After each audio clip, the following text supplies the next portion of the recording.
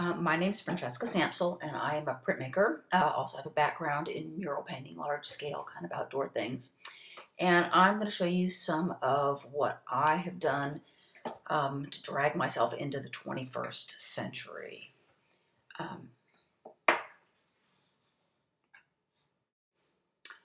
This is a body of work I made during the Gulf oil spill. There's all that oil being spewed into the pristine waters of the Gulf, and kind of covering up all the little creatures and wondering what we had done.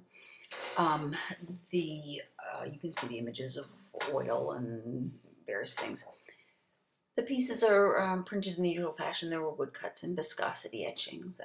That's all the mess. I always have 97 colors on my palette. And this is my studio. Might give you a clue into how I work and put things together. I do little mock-ups in this fashion, and then in the end they look like this. So anyway, I was putting this show together for my gallery, and here they were sitting on the walls, looking nice and pristine and protected behind the glass. And I thought, gee, this has absolutely nothing to do with the Gulf oil spill, and it doesn't convey the angst that kind of roiled in my gut when I watched the news and wondered what we were doing to our planet and what we were passing on to the next generation. So from this, I got a unique opportunity to work at the Texas Advanced Computing Center at the University of Texas at Austin. And these are some of the pieces that I made at that point. So this will give you an idea of how the work was transformed. I was given an opportunity to work in the visualization lab at the University of Texas at Austin. And I thought, well, it's time to jump into the 21st century. And so these are just a few of the examples of, you can see the pieces that I started with. It was a very simple process. I used my $100 Epson scanner and set it on high, like 600 dpi, and scanned them in, and started compiling files of images that were adjusted in Photoshop. You can see that some of the kind of the oil images, all of this piece came from that one clip of a woodcut that I showed you earlier.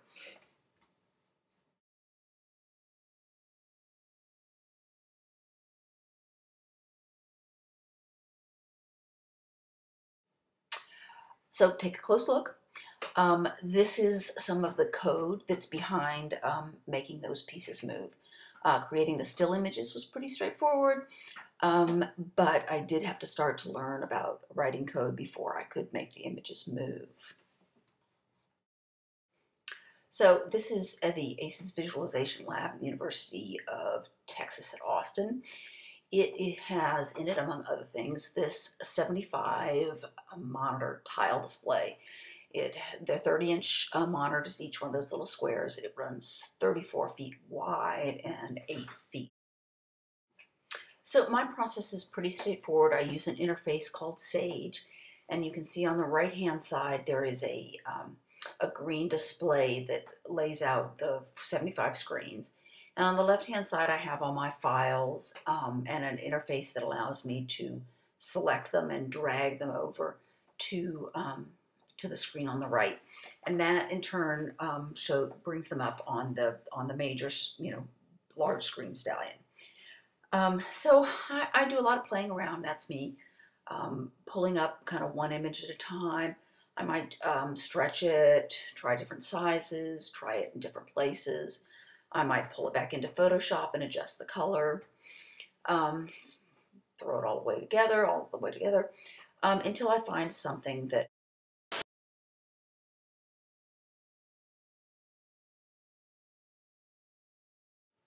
So here you can get a little better look at the interface.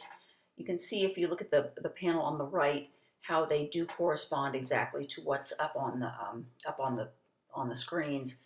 That's a little closer view. Sage is well, it's the interface.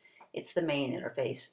The things that are going on the left over there, on the left-hand screen, are different programs that I run at the same time while I'm writing the script. while I'm debugging whatever. So it's not a straightforward process, but it is.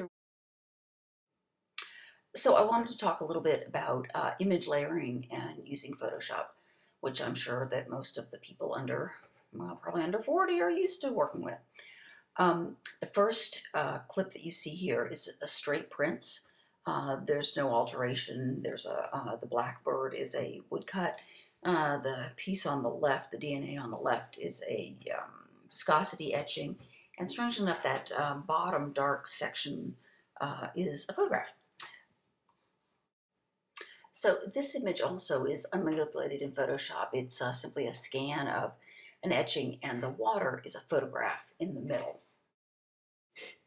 So with this piece, I used Photoshop to layer over, you can see the man with the flying red machine is layered over some water texture, and the green piece up in the corner is also a layer of two different print images.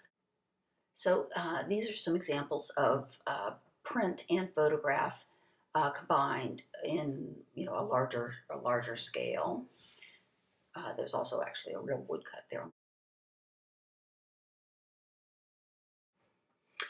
So I'd always had in my mind that the pieces would move and evolve. This piece is called Build, Rebuild, and I made this piece when the Japanese tsunami and earthquake and everything were kind of giving us questions about what was happening to our world. The movement is made in the script by placing timing, how many seconds you want each image to come up and when. So it's just a matter of being very patient with your scripting.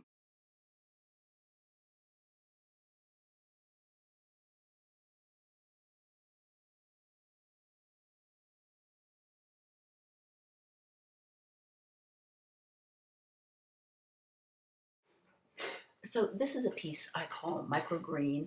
I've always been very interested in microscopic images and sources. I guess I'm just tired of looking at the world at a normal scale. And I was concerned about all those little organisms that were kind of getting suffocated by oil. And so I made a piece about it.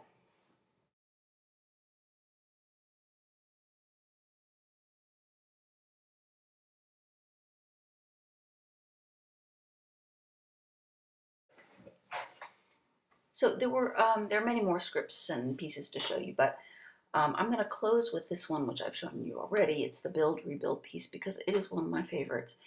And it's thinking about how Japan, had to deal with the destruction after Hiroshima and Nagasaki and the war and whatnot, and how they built and how now it's needing to be rebuilt again, and how that kind of goes along with living on the Ring of Fire and that culture.